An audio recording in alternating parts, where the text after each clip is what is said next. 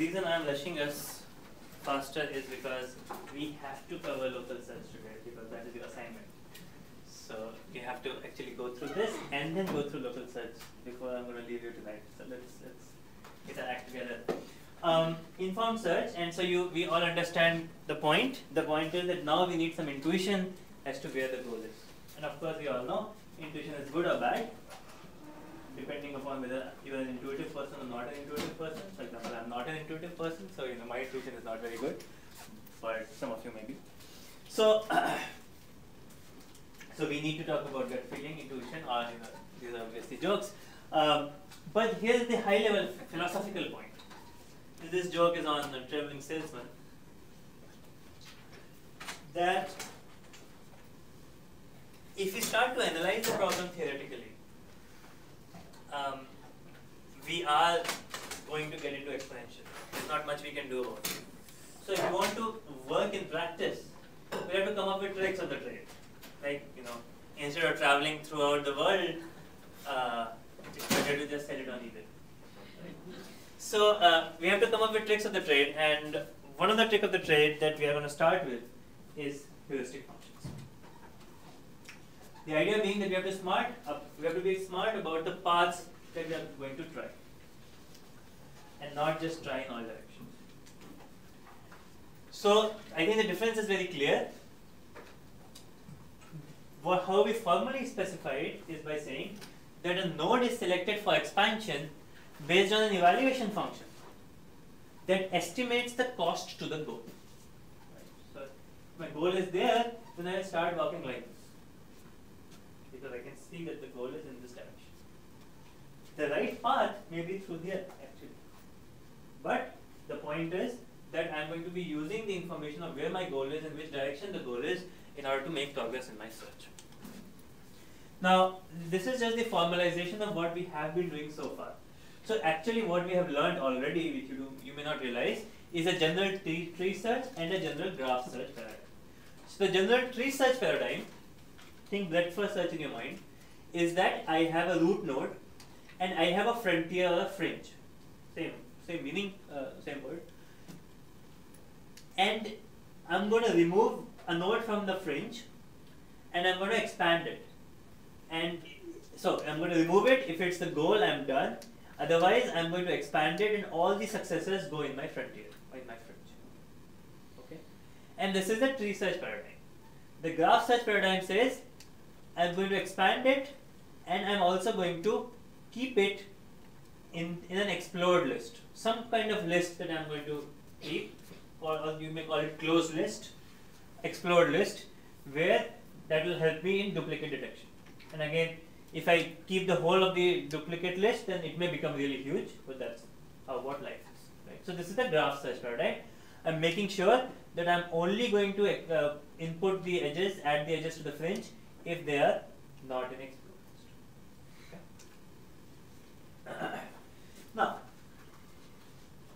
the generalization of what we have been discussing and leading us to heuristic search is a model called best first search. It's a very general model. It says that I'm going to either do tree search or graph search, but at every point I'm going to pick a node with the lowest f value. So every node has an evaluation function, and I'm going to pick a node with the lowest f value and expand it. So if I were doing breadth first search, what is my f value?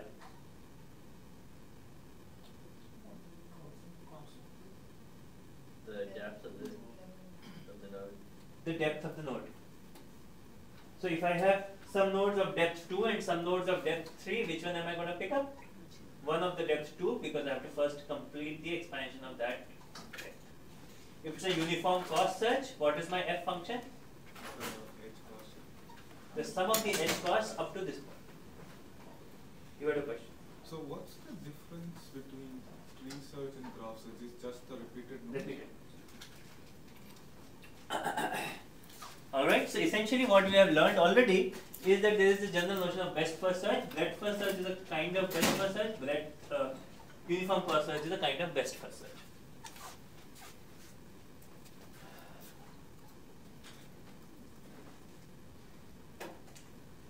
And the map that the problem that we are going to use today for this particular part of the set of slides is that I want to go from Elad to, I think, Bucharest, and this is the map of Romania. So all the people who are from Romania in this class have a very good advantage. They're going to learn heuristic search better than everybody else. Okay. So the first algorithm is called greedy best first search. Now up until now we were saying that I'm going to weigh everything starting from the distance from the initial state. So the distance from the initial state is what? Is my uniform cost thing, and that I'm going to expand. The complete analog of that is distance to the Goal. but we don't know distance to the goal. That is a problem. Because we do not know distance to the goal, we will assume an additional input, which is called the heuristic function. And the heuristic function says, I don't know the distance to the goal, but I'm going to guess it. Gut feeling, intuition, all of those words. I'm going to guess the distance to the goal, and let's call it H. H for heuristic. Okay. So the complete analog of uniform cost search will be that I'm going to pick a node which looks closest to the goal. Looks in terms of the heuristic function. So which has minimum H value. So therefore my F value, which is the evaluation function that I have just defined, is equal to H, and that is called greedy best first search.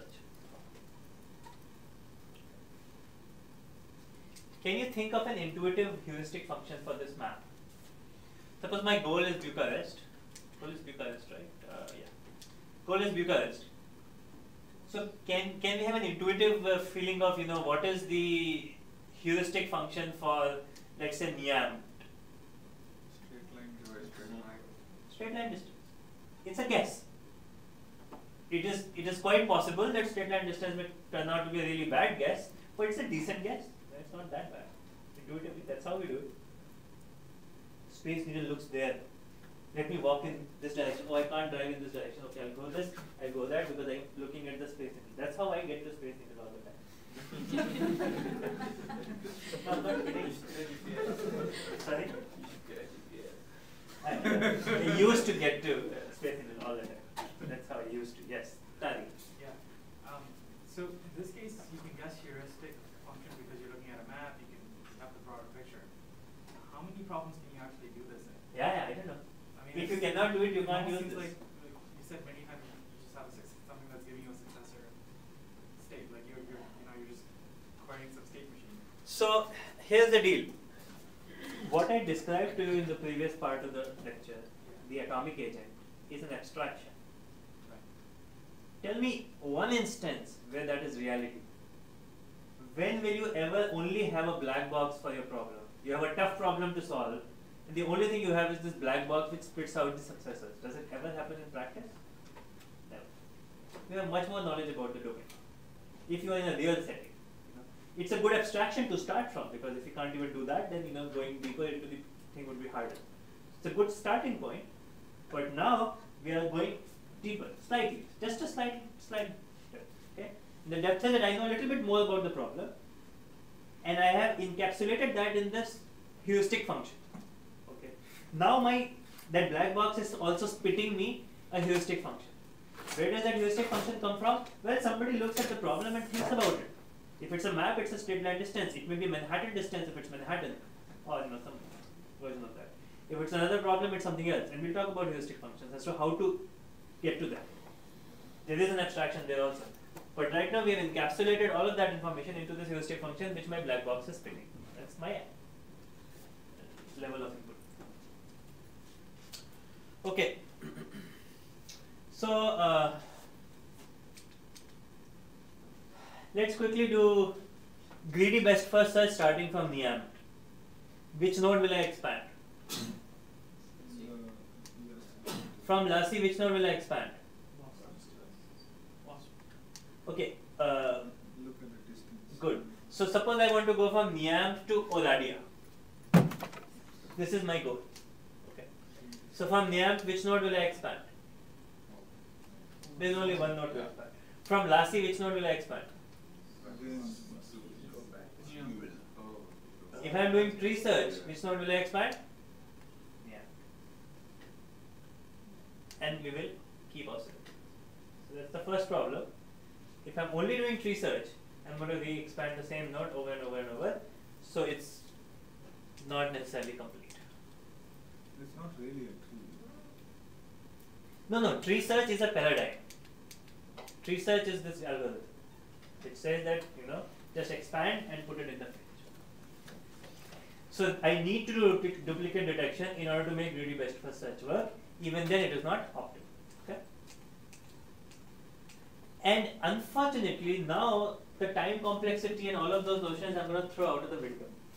Because what's going to happen is that, really think about this, what's happening, this is like a breadth first search, right? I'm expanding and keeping the frontier and all of that. It's always going to be exponential.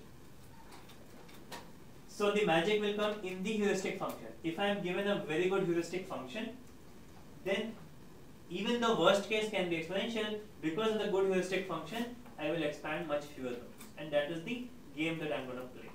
So in terms of theoretical properties, we are not going to be able to do much. All the magic goes in the heuristic function. And we'll show some numbers. So bad time complexity in terms of complexity, bad space complexity, in fact, it's not even B to the D, it's B to the M. Because if my heuristic function is lousy, it may take me to completely wrong side of the tree and I may be searching something completely ridiculous. So if heuristic function is messing me up, then I'm completely messed up. So bottom line, we'll not worry about time, space, these are all exponentials. We'll worry about completeness and optimality. So it may get stuck in loops. If we are doing graph version, then it's complete, but it's still not optimal. Okay, so that's the greedy best first search. It says, I look at the price and I'm just blindly trying to get to that price without any other thought. The better algorithm is called A star search. And I'm guessing pretty much all of you know A star search, but hopefully we'll learn it in this context now. So the idea of A star search is that I should avoid expanding the paths that are already very expensive. So yes, the goal looks closer, but maybe there's another path from here, from another place which is faster, because I've already spent too much getting to this point. And that is the intuition that is missing. So intuitively, uniform cost search starts from initial state, slowly increases my horizon. Greedy best first search tries to get to the goal, trying to get to the points which look closer to the goal. And a better mix would be where I am somehow capturing the cost that I have had to pay up until now, and also incorporating the cost that I may have to pay later in life to get to the goal, and do my evaluation function that is a mix of the two. And that evaluation function is G plus H. So G is the cost so far, like uniform cost search, and H is the estimated cost to the goal. And that's called A star search. That's it. There's nothing more to it, really. Understand A star search. But let's, for completeness, do this. So Allard says, this is my initial state. So F is equal to G plus H. So G is 0. Cost from initial state is 0. And this is my straight line distance. That is the heuristics, 366. So that is my F function. I expand it. These are the nodes that look like, that I get. The H cost here is 140. So this is 140. The H cost here is 118. So this is 118. This is the expected cost to reach the goal. And so this is my new F function. So which node am I going to pick for expansion? Because this is the lowest F value. So expand this. Now which node am I going to pick?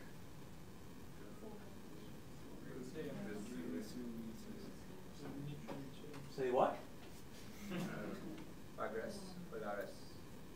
Fagaras, because it is 415. No. This is 430. So I'm going to expand this. And now I might expand that. and now I might expand this, and at some point I reach Bucharest, and so I got my path. Okay, so this is how A star search works. So we need to compare frontier. It's not just the child nodes. No, no, all frontier, always. And how do you calculate the second path, like 329? 329. That is the heuristic function that is given to me by this black box. That's the input. That's why it's called informed search. Now I'm using some more domain knowledge. I have more information about the domain than I had before.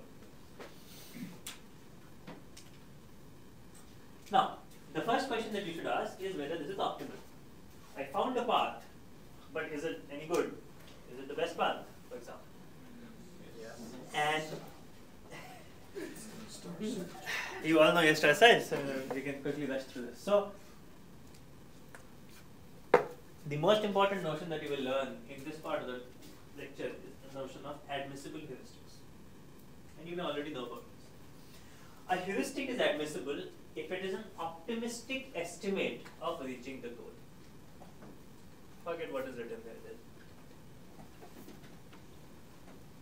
The word is optimism.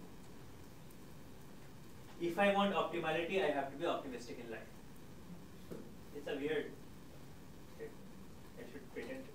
So, so optimism, right? So if I want to minimize my distance to the goal, what is the most optimistic estimate? 0. I am the goal. So that is the most uninformative admissible heuristic. And the more informative the heuristic is, the closer it is to the real value, the real answer, the truth. But as long as it is admissible, it is always a lower bound. If I want to maximize my distance to the goal, maximize my prize money, then an admissible heuristic would be an upper bound. So therefore, you will get confused whether admissible heuristic should be lower bound or upper bound. Don't think in those terms. Think it should be optimistic. So whatever the true value is, it is going to be more optimistic than that. So if it is minimization, it's going to be underestimating. If it is maximization, it's going to be overestimating. And now there are two theorems that I am not going to give proofs of. But for the theoretically inclined, please read the book. They are very easy theorems, really. So if I am using tree search, that means no duplicate detection, I am actually expanding nodes over and over. Then by using admissible heuristic, A star is optimal. Which means once A star finds a path to the goal, that will be the least cost path. And it is very easy to see why that will be, because it is expanding paths in the order of increasing f value. F is equal to g plus h. So at any point, if I found a path, h is equal to 0 for the goal. So I got exact f value of the path to the goal. All the other nodes have only higher f values. And because h is admissible, which is a lower bound, the actual solution cost through these other nodes is going to be even higher than their current f values, and therefore my current path is optimal. Again, if this happened too fast, read the book, it's not very hard. So that is the argument. On the other hand, if I am doing the more intelligent version of the algorithm, which is the duplicate detection version, then I need slightly stronger property called consistency. And consistency says that h has to follow the triangular inequality. And so the theorem says that if I am using graph search, then Hn has to be a consistent heuristic. Which means that there are two nodes, n and n prime, and one is estimating the cost of the goal as h of n, one is estimating cost of the goal as h of n prime, and this is the cost of going from n to n prime, then h of n has to be less than or equal to this plus this. Yeah? That's the consistency property. And you can prove that if a heuristic is consistent, then it is definitely admissible. So consistency is a stronger property. Okay. Again, I'm just giving you the high level ideas here. You can. So it is complete, it is exponential, and it is optimal depending upon the right algorithm and the right heuristic. The only catch here is that we are expanding nodes in the order of increasing f. So if there are infinite nodes in the graph and there are infinite nodes which have their f value less than the f value of the goal, which is possible technically speaking, then this would not be complete. So again, there's a small catch, but more or less in practice, we would think of it as a complete algorithm. Yes. So if a heuristic is consistent, Yes. it's admissible. Yes. But what's the example of it's admissible but not consistent? Okay, I'll give you that as an assignment tonight. Figure it out. Not very hard.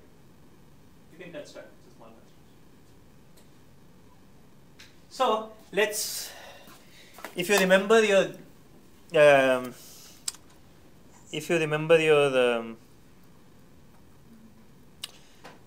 animations that we did last time on uniform cost search and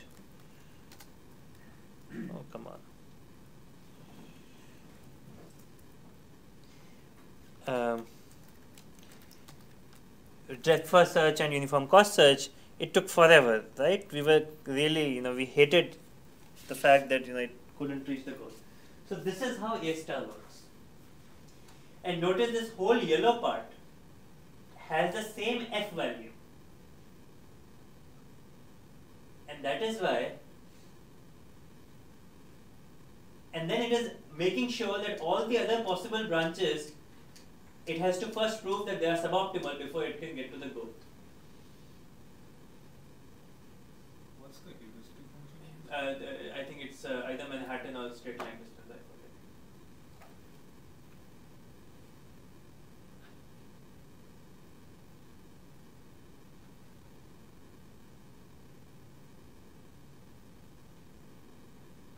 As soon as this happens, it pretty much will quickly, hopefully.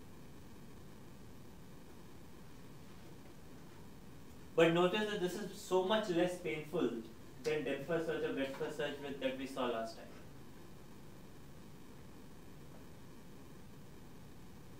Yeah. Straightforward.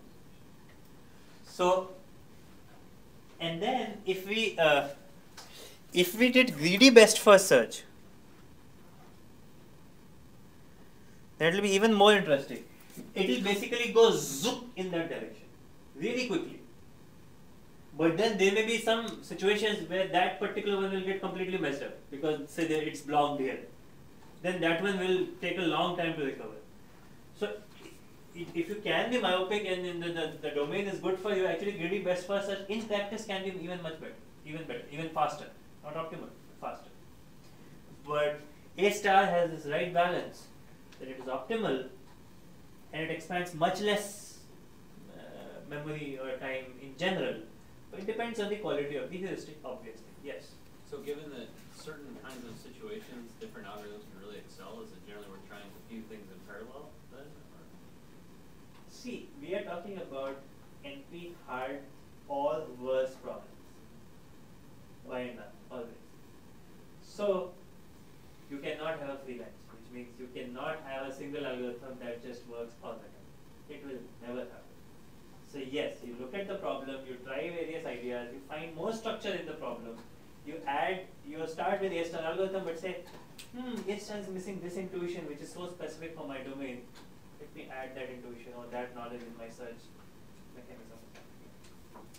So yes, there are two kinds of things happening. People in the search community who do research in search community, they keep coming up with newer and newer algorithms, and their hope is that in the long run they will find this one killer algorithm that does everything. And that's great. They should keep working at it. And people who work on the application side start from a fairly understood algorithm like A star, and then they will add a little bit more knowledge based on their understanding of the domain, and try to make the search faster. Okay.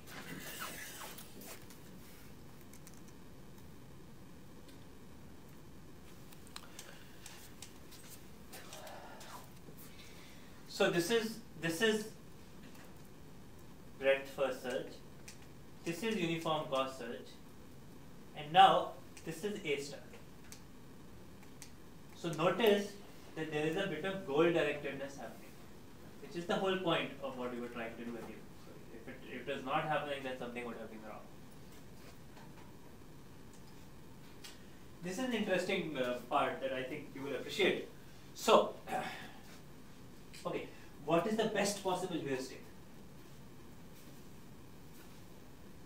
Best possible admissible heuristic, yes. It knows the exact number or exact cost. Exact cost. It's an estimate of the cost to the goal. So what is the best possible heuristic? Which knows the cost to the goal, right? How much time will we take to compute it? Forever, right? Because it's solving the original problem. What is the worst possible heuristic? 0. Will it help anything? Nothing.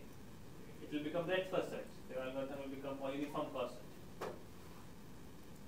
So now there are two competing things happening. There is a cost of search given the heuristic, and then there is cost of computing the heuristic. How much time does it take to compute the worst heuristic possible? No time, so 0. Constant time. So this is the cost of searching with the heuristic. If I really know the optimal value, the H star, then the search time may be really, really low. But the cost of computing the heuristic may be really, really high. And vice versa. So bottom line is that what we are looking for intuitively is the heuristic which minimizes the sum of time taken to compute it plus the time taken to search with it. So we are looking for this point. Of course, if we knew what this point is, then it will not be an NP-hard problem or worse. So we don't know this point, but that's the exercise, that we are looking for this heuristic which doesn't take too much time to compute and is informative enough for me to reduce my search. How do you compute Z? I mean, it depends on the domain.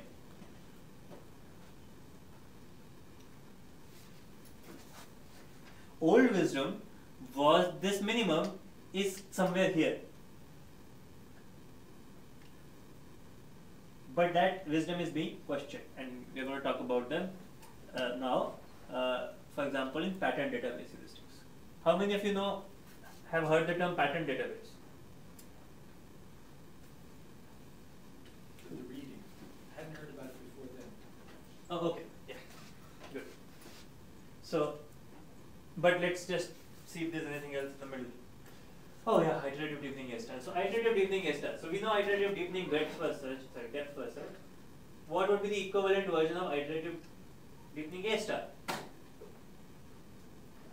We avoid the memory problem by doing F limited search. So we are searching in increasing F. So we will say that my F bound is some F bound, and I'm going to do depth first search up until that F bound. And if I don't find the goal, then I increase my F bound. It's called iterative deepening A star. Similar properties, better algorithm than A star in practice. How do I increase my F bound? Well, I keep track of the searches that I am preempting and just look for what will be the next good F bound based on the nodes that I have seen so far. So I went over too fast, but I think the intuition is perfectly clear. Any questions on this? There is another algorithm that I had slides for, that's called depth first branch and bound, but I'm going to do that next time in another context. So we'll come to that algorithm in the next class. So now there are many non-optimal versions. So A star is optimal, IDA A star is optimal. We also have many non-optimal versions. And if I have to pick one non-optimal version for you to learn, this would be that. It's called weighted A star. And the idea is the following. See, F is equal to G plus H. So right now we are saying that we give equal weight to the cost to this point and the cost forward. And that's the right number because this is what we are optimizing also. But we also know that if we do greedy best first search, then we can quickly zoom towards the goal. And that often works. So what if we give H some higher weight? And if we give some higher weight, then we can call it weighted A star. F is equal to G plus W times Hn, where W is usually obviously greater than 1. And you can actually prove a couple of things. So you can prove that this is complete. So you will actually get to the solution. So it will not be as bad as really best first search in the worst cases. Moreover, the solution that you find, it will not be optimal, but it will have a suboptimality bound which is bounded by W. So if you keep W to be 5, then you will get the path of the solution which is within 5 times the optimum. Again, these things are rather easy to prove, because now you are expanding everything in this in the order of increasing f again. So you know whatever solution you find will have the same properties. Yeah. So what's the intuition for using a sum, not a polynomial or anything else? Fn, sum of g and h. Because that is, we want to optimize the total cost to the goal, right? So the total cost is the sum of the cost up to this point and the cost forward. So that's part of the intuition. If we just generate a random g times h raised to the power 5, there will be no intuition or no logic of that. You can do whatever you want to do, but there will be no logic of that. Polynomial g square. Yeah, you can do whatever you want to do. You can create your own algorithms, but I don't think you will be able to say anything very formal about it. Any other question? Alright. So coming back to the most important part of this lecture, which I said was admissible heuristics, the notion of admissibility. So we're going to put our energies together and get an intuition of what does it mean to have an admissible heuristic for a domain. Okay? And a lot of you have been asking me this question: where does this heuristic come from? How do we compute it? Whether it is really given to us? Who gives it to us, and so on. So what I'm going to do next, and I think this is the most important part of this lecture, this part of the lecture, is how do we think about computing an admissible heuristic? Of course, it will still be domain dependent, but is there an abstraction or is there a general notion or general idea of how to compute it? And the keyword, or the buzzword here will be relaxation.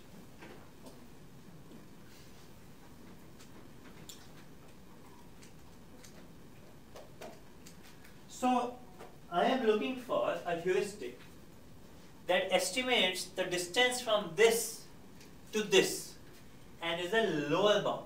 It underestimates this distance. And do you have any suggestions? Just looking at this particular problem. Andrew. How many tiles need to be moved? How many tiles need to be moved? How far are they? Well, yeah, one at a time. So, do you see that that is at least the number of moves that I will have to make? What is the answer? How many tiles do I have to move? Do I have to move 7? Yes. 2? Yes. 4? Yes. 5? Yes. 6? 8? Okay, in this case I have to move all the tiles. So I will have to move all these 8 tiles at least once in order to go from here to here, right?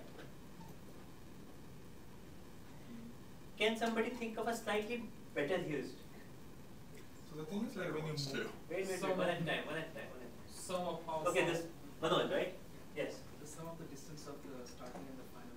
The sum of the distances. What does the distance mean? The sum of the distance of the path which at least thinking that I can move it straight away. So distance. So, like the straight line distance, the Manhattan distance.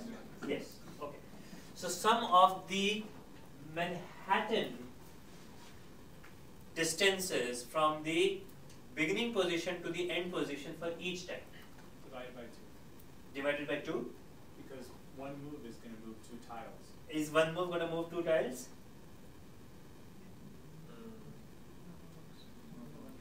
One move could move 2 tiles. For example, which move? Depends on what you define as a move. Think about a puzzle. How can you move 2 tiles together? Well, when you play on the computer and you click and the space at the top, you click the bottom and both tiles move up. Nice. I mean, Okay. no. So I haven't played that version of the game, but this is like a really normal, simple, physical version that we are playing. So it moves the gap, but we are not counting the gap, so let's not worry about the gap. So at one move can only move one time.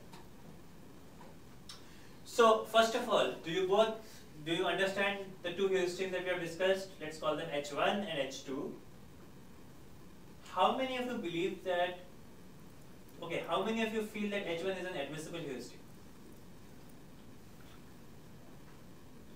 How many of you feel that it is not an admissible heuristic? So pretty much everybody feels that it's an underestimate. It is a lower bound on the cost. What about H2? Does anybody feel that H2 is not an admissible heuristic? Yes. By moving one tile to a specific spot, you could inadvertently move other tiles into the correct spot? Or I guess that would count, that would be the same. Because they are not double counting. So we are only saying that 2 needs at least one move, or 7 needs at least 1, 2, 3 moves to get to this point.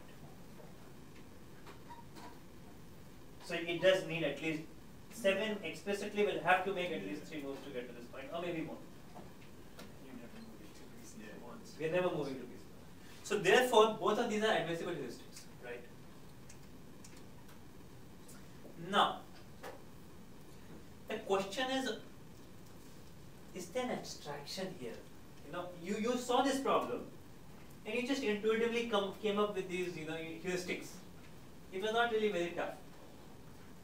And rest assured, I'm definitely going to give you some problem someday, either in the exam or in an assignment. You're given a new problem and you have to come up with a new heuristic. So the question is, what do we have to think in order to come up with an admissible heuristic? And the claim that I'm going to make is that I have to relax the problem, which means I have to remove some of the constraints of the problem. What constraint am I relaxing in order to get to H1F of S? Yes. The number of moves. Yeah. It's basically saying you can move straight to the position. Yes. What's your name? Riley. Riley. You can fly. That is the constraint I'm relaxing. Earlier I could only go into the gap. Now I can actually fly and land directly to wherever I want to land. And moreover, I am allowed to put 2 pieces on the same square, same position. Is this a relaxation of the original problem? Is there anything, that's an important point, that I could do in the original problem that I cannot do in this new problem?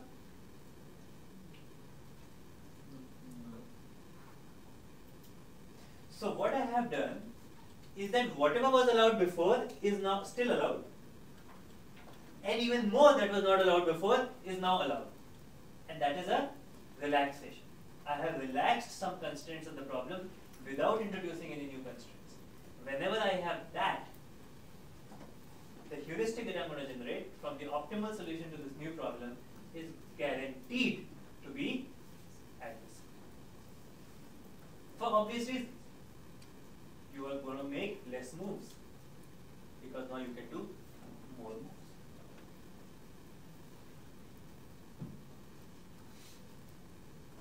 What is the relaxation for H2? You can move tiles over each other. You can move on top of the tiles. What's your name? Okay. That's it. That's our abstraction. So if you have to take one take-home message from this section of the lecture, this is it. This is the slide that you need to remember. You knew yesterday.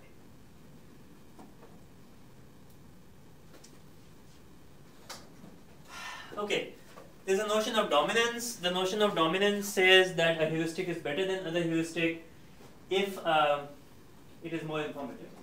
And the more informative the heuristic is, it reduces the search depth, the search nodes. For example, for 12 puzzle would be probably 4x3 puzzle. Iterative deepening search will take about 3 million nodes, A star search with just our silly H1 heuristic is going to take only 227 nodes. And A star search with 73 with the better H2 heuristic is going to take 73 nodes. For 24 puzzle, ideas will never be able to finish.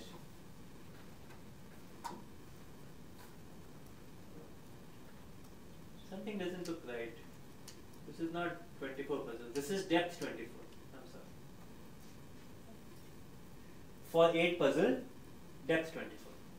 The solution lies at depth 24. Because 24 puzzle is actually a very hard problem, and we'll talk about that in a minute. So, ideas will never be able to finish this. A star with H1 heuristic can solve it in 39,000 nodes. A star with H2 heuristic can solve it in 1,000 nodes. So, bottom line, A star changes the game. It puts in some intelligence in the heuristic function, but with that heuristic function, we are able to search much better than what we could search using uninformed search algorithm. We have already discussed the notion of relaxation. This is what happens with A star. 8 puzzle can be solved in brute force search. Okay.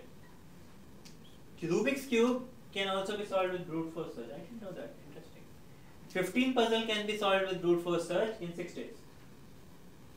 24 puzzle can be solved with brute force search also. Not in our lifetime. Most likely, none of us, mankind will not be around. What a couple. Now, here's some other anecdotal information. IDA star, which is the better algorithm, could solve with just Manhattan distance, the H2 heuristic, for 15 puzzle. And the optimal solution was about 53 moves, so D was 53. About 400 million nodes were generated on average. It took about 50 seconds, or it will take about 50 seconds on current machine. So 15 puzzle is rather an easy problem. Bottom line is, IDA star, 15 puzzle, don't worry about it. However, when we move one step further, so we're talking about now 5 cross 5 puzzle, so 24 puzzle,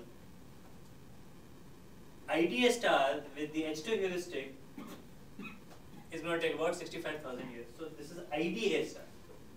Better algorithm, it is going to take about 65,000 years.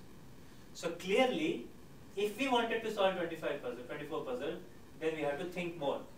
So let's try to think more. So suppose this is the only thing that is given to you, that this is my gap.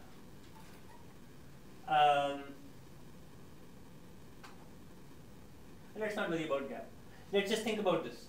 So 3, 1, 1, 3. This is my ending configurations. Now H1 is going to say 2, right?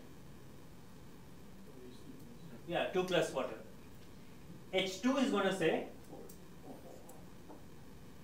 1, 2, 3, 4. What will you say?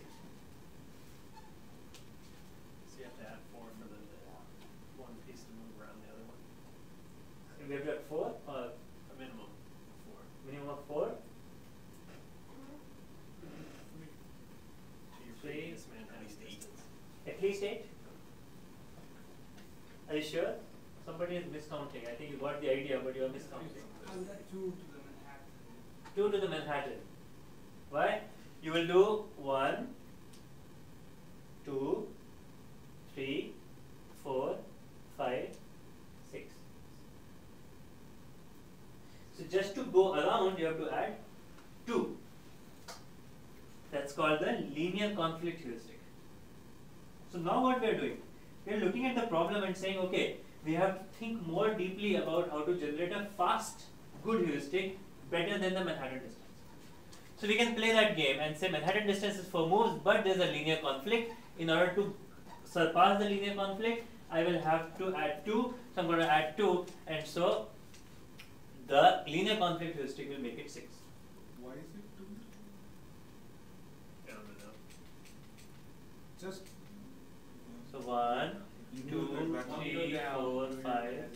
So you have to go down and up. you want to go after? So with linear conflict heuristic, we reduced the total number of nodes, but it still didn't get us to be able to solve 24 puzzles. So some of you may be thinking, why are we discussing this? Do we really want to solve 24 puzzles in our AI class? But that's the point. You will have some problem at hand, and you will come up with some heuristic, and you will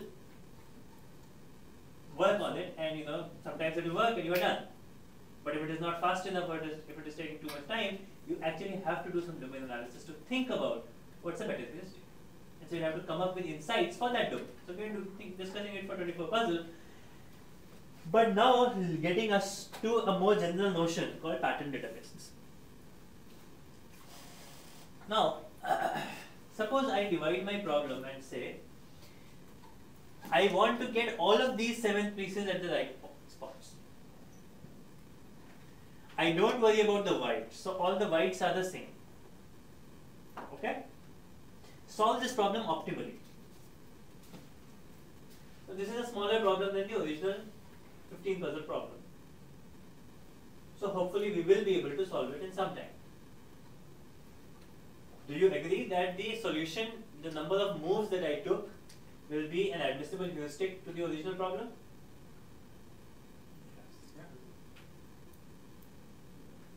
Too few people responded. Really, they're confused. So the question is the following. Suppose I ask you to solve this problem, where I don't care for the whites, but they have to be moved in order to get to the right place, and you solve this problem optimally, and you counted the number of moves it takes to go from this configuration to this configuration. Will this number of moves be an admissible heuristic? Yes. Yes. So, and it's also a much more informed heuristic because I'm actually solving a sub-problem deeply. What does MD stand for? Manhattan distance. Oh. So this just shows you that this heuristic is much more informed than Manhattan distance heuristic. I'm of course doing much more work in solving it. So there is a pattern database heuristic which says that I'm going to solve all these possible sub-problems. How many sub-problems may I have? We have 1, 2, 3, 4, 5, 6, 7 of the distinguished blocks and a gap and other undistinguished blocks. So basically, lots of problems. 16, 8 factorial, 16 choose something, whatever. Basically lots of these problems. So I solve all of those problems ahead of time. Now this will be a really large database. So I have to keep it as a database. And I'm going to call it pattern database.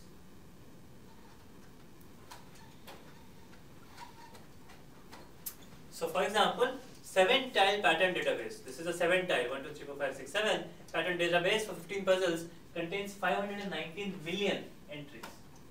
So I pre-compute these 519 million entries. It is going to take me a long time to do this actually, but less than 65,000 years. Now, given a new problem like this, what do? I invoke the pattern database heuristic and ask for the value. And I get some value, say 31, and that gives me an admissible heuristic. In fact, I can combine multiple pattern databases. For example, I divided my problem into the red nodes and the blue nodes. And I first solved for the red part of it, and then solved for the blue part of it. So I have 2 pattern databases, one with 7-tile interactions, one with 8-tile interactions. This is the 7-tile, this is the 8-tile. And let us suppose that 31 moves are needed to solve the red tiles, 22 moves are needed to solve the blue tiles. Then can you come up with an admissible heuristic based on this information? Okay, so that's an actually interesting point. How many of you think that the red plus blue is an admissible heuristic? How many of you think that max of red and blue is an admissible heuristic? Why do they have to only one or the other? I'm not saying that it has to be one or the other. You can raise hands both the time. How many of you feel that max of 2 admissible heuristics is an admissible heuristic? So people who are not raising the hand, does anybody have a counter argument? Or you're just not thinking too much? If H1 is less than H star and H2 is less than H star, then max of H1, H2 is also?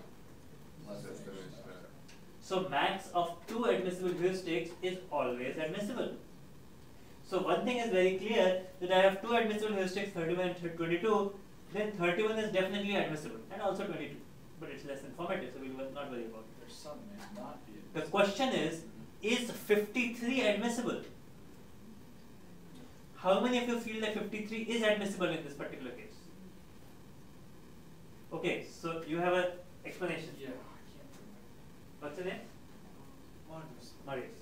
Well, because each of them relaxes the original problem. The red one thinks there's no blue ones, and solving the blue ones is made. No. So that's a good point.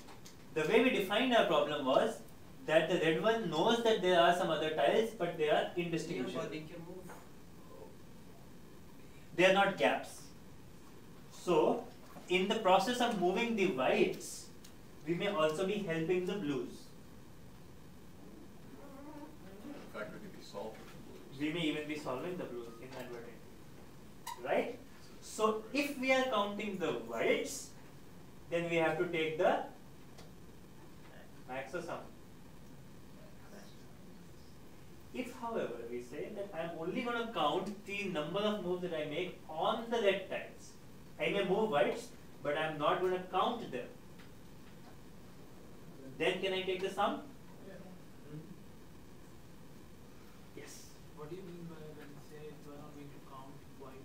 Which means that if I, in order to get here, I come here, move the white, and not count the white in the solution. So I have an optimal solution. I only count the red moves. And not. So in this case, if we were a little bit over, so it was inadmissible, but just by a small amount, could we run the same solution 10 times and perhaps get better performance? Because we know what the end goal is, so maybe Right. run the So solution against the end goal. So it is very common to run A star with inadmissible heuristics. Very common. Why? Because the guarantee of admissibility often makes the heuristic less informative. And if optimality is not what we really care for, then it's better to actually use an inadmissible heuristic. Give me 1 minute. I want to make this is an important point which did not come out so far. So admissible heuristic is important for guaranteeing optimality. If we do not need optimality, then it may be better to use an inadmissible heuristic. I think this is an important point that we should remember. However, by running the same algorithm over and over again, we are not going to get optimal 1 out of 10 times because it's a deterministic algorithm. There's no probabilistic part. Somebody else had a question. Sorry. No, I asked. So I think we are done here. So in this particular case, we need to take the max. However, there is something called additive pattern databases where we separate the tiles and not double count them. In which case, if one needs 20 moves, other needs 25 moves, then we can add them. And I think now with the additive pattern databases, we can solve the 25 or the 15 puzzle in less than 29 milliseconds, which is 1700 times faster than Manhattan distance. And I think we can also solve the 25 puzzle, though this slide doesn't say it, so I wouldn't necessarily claim. So the pre-compute time is really huge. Right? Pre-compute time is really And huge. that's going to be factorially increasing with. Yeah. So you can divide it into multiple pattern databases. So you divide it. I mean, is there If it's a larger puzzle, then divide it into 5 parts and solve the 5 parts together and add them. That's how eventually you will have to end up doing, because you might not even be able to solve just 2 subparts of it, because that may be a huge problem. Right? Even here, for 8 tiles, you have 519 million entries in the heuristic itself. So I think, this section that we just did on pattern databases is an advanced section. Usually AI courses will not talk about it. We did it because every now and then we should do something advanced, and we'll continue to reinforce this in every other lecture as much as possible. It's an interesting point. If you end up really using A star in practice, most likely pattern databases is going to be very helpful to you, especially if you can compute the heuristic offline. So as you just mentioned, for pattern databases, you need to compute the heuristic offline because you may be solving a lot of problems for different patterns, subproblems. Right? So if you can compute this offline, then when at the need of the hour, when you have to do the search, you can just invoke it, get the value, and solve the problem. Yes, Alan. Why does it need the database? Why can't you run a simplified problem on runtime to get the heuristic every time you need it? Yeah, why not?